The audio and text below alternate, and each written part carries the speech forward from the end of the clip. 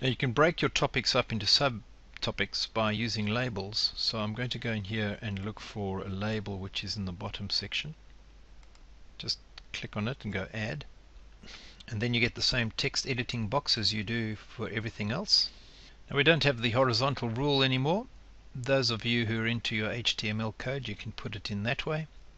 But all I'm going to do from now on is put that in italics. So anything in italics is my heading. And I'll indent anything underneath. So here's my subheading.